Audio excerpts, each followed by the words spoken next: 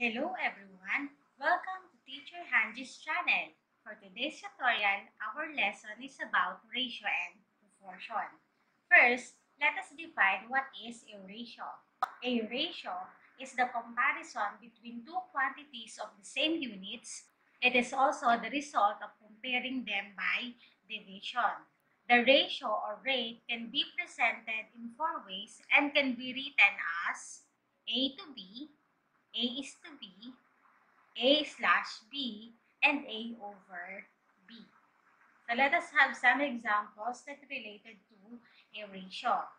Number 1, find the ratio of A to B if A is equal to 6 centimeter and B is equal to 8 centimeter.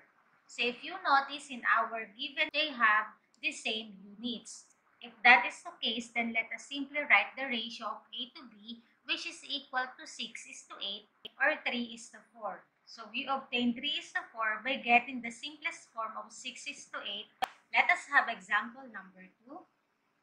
Find the ratio of 1 meter to 20 centimeters. So from here, the units used is meter and centimeters, in which their units are different. So to obtain same units, let us convert first the meters into centimeters. Since we know that 1 meter is equal to 100 centimeter, so it means that we will use 100 centimeter here to represent 1 meter here. So in that case, they have the same units now. Therefore, the ratio will be 100 is to 20 or 5 is to 1 by getting the simplest form of 100 is to 20. Next example number 3. Find the ratio of 2 weeks to 4 days. Same with problem number 2. We have here the units weeks and days, in which weeks and days are different. So it means we need to convert weeks into days. And since we know that 1 week is equal to 7 days, then 2 weeks is equal to 14 days over 4 for the given days here, in which 14 over 4 is equal to 7 over 2. Remember that a ratio can be written in column form or in fraction form. So in number 1 and 2, I use the column form to represent the ratio of the given statement, while in number 3, I use the fraction form to represent this statement. So let us have more examples for ratio. Points G and H are midpoints of sides DE and DF, respectively. Give each ratio. Number 1, find the ratio of DG to DE. So we have here DG and DE. Since we know that G is the midpoints of the side DE, then it means the measure of DG is equal to the measure of GE. It means that if this one is equal to 4, then G is equal to 4 as well. Remember that in our situation, we need to get the measure of DE to find the ratio of this one. So DE is equal to 8 by adding the length of DG and GE. Therefore, the ratio of DG to DE is equal to 4 is to 8 or 1 is to 2 by getting the simplest form of 4 is to 8. Let's have number 2, DH to DF. So we have here DH to DF. Since H is the midpoints of the side DF, it means that the measure of HE is equal to the measure of DH. So it means that DH is equal to 6. Remember that in our situation, we need to get the value of DF, which is equal to 12 by simply adding 6 and 6 here. Therefore, the ratio of DH to DF is equal to 6 is to 12, 6 for the DH, and 12 for DF, or 1 is to 2 by getting the simplest form of 6 is to 12. Let's have number 3, DH to EF. So we have DH, which is equal to 6, and EF here. Since we know that G and H are the midpoints, so it means that GH is the midline of our triangle, in which in the midline theorem, the midline is equal to the half measure of the third side, in which EF here is the third side of this triangle. It means that if the midline is equal to 5, then the third side will be equal to 10. Therefore, DH is equal to 6, EF is equal to 10. And the ratio will be 6 is to 10 or 3 is to 5 by simply getting the simplest form of 6 is to 10. Last one, number 4, DG to GH.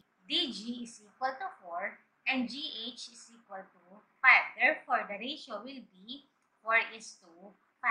We can also use the fraction form of this one to represent the ratios. For example, in number 1, it can also be written as 4 over 8 or simply 1/2 by getting the simplest form of this one. Number 2, it can be written as 6 over 12 or 1/2. Number 3, it can be 6 over 10 or 3/5. And for number 4, it can be 4/5. So let us now move on with the definition of a proportion. When we say proportion, it is the equality between the two ratios. This time, we need to have two equal ratios to say that those ratios are proportional. If ratios A is to B and C is to D are equal, the proportion can be written in two ways. First, we have A is to B is equal to C is to D, which is the column form, or A over B is equal to C over D, where B is not equal to 0 and D is not equal to 0. Take note that the denominator should not be equal to 0 to avoid undefined terms. Each quantity in proportion is called a term. So we have here A, B, C, and D. So these are the terms of our proportion, in which B and C are the means, A and D are the extremes. So let us have this example. So in this given example, 15 and 6 are the means, while 2 and 45 are the extremes. And the terms are 2, 15, 6, and 45. Another example, we have 4 over 12 is equal to 2 over 6, in which 12 and 2 are the means, and 4 and 6 are the extremes. So we have here the terms 4, 12, 2, and 6. It is important that we know the means and the extremes of our given proportion in order for us to identify whether the given pair of ratio is proportional to each other or not. So let us have this activity. Let us identify the means and the extremes. Can the given pair of ratios form a proportion? So let us have example number 1. 4 is to 5 and 24 is to 30. So for us to know if the given pair of ratios form a proportion, we need to get the product of the means and the extremes, and they should be equal. So for number 1, let us get the means, which is 5 and 24, while the extremes is equal to 4 and 13. So for us to know if this pair forms a proportion, let us find the product of means and the extremes, in which for the means we have 5 times 24 is equal to 120, and for the extremes we have 4 times 30 is equal to 120 as well. Since they have the same product, so it means that this pair of ratios form a proportion. Let us have number 2, 7 over 10 and 35 over 70. Now let us identify where is the means and the extremes of these ratios. So we have 10 and 35 for the means, while 7 and 70 for the extremes. Now let us tell whether this pair of ratios forms a proportion by getting the product of the means and the extremes. They should be equal. So we have 10 times 35 is equal to 350, while 7 times 70 is equal to 490. So you see, their product is not equal. Therefore, this pair of ratios did not form a proportion. So let us have example number 3. 6 over 14 and 9 over 21. So again, let us find first the means, which is 14 and 9. Extremes, which is equal to 6 and 21. So let us tell whether this pair of ratios form a proportion by getting the product of the means and the extremes. For the means, we have 14 times 9 is equal to 126. While for the extremes, we have 6 times 21, which is equal to 126 as well. So it means that these ratios form a proportion. Let us have our last example. We have a pair of ratios 22 is to 10 and 88 is to 40. So again, let us identify first the means, which is 10 and 88, while the extremes are 22 and 40. Let us now tell whether this pair of ratios form a proportion by getting the product of means and extremes. So means is equal to 10 times 88, which is equal to 880, while the extremes will be 22 times 40, which is equal to 880 as well. Since their product are equal, then we can say that these ratios form a proportion.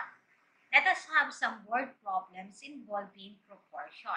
The ratio of boys to girls in the mathematics club is 4 to 5.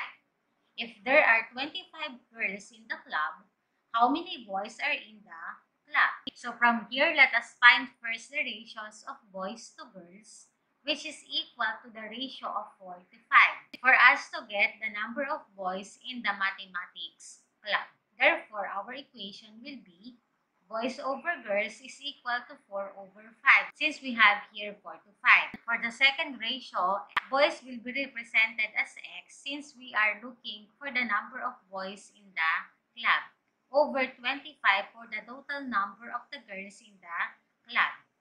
So from here, let us use cross multiplication or simply multiply the means and the extremes of our equations. Therefore, we will have 5x, which is the product of our means, 5 times x, while at the right side, we have the product of the extremes, which is 4 times 25. Therefore, this one is equal to 5x, which is equal to 100. Therefore, the value of x is equal to 20.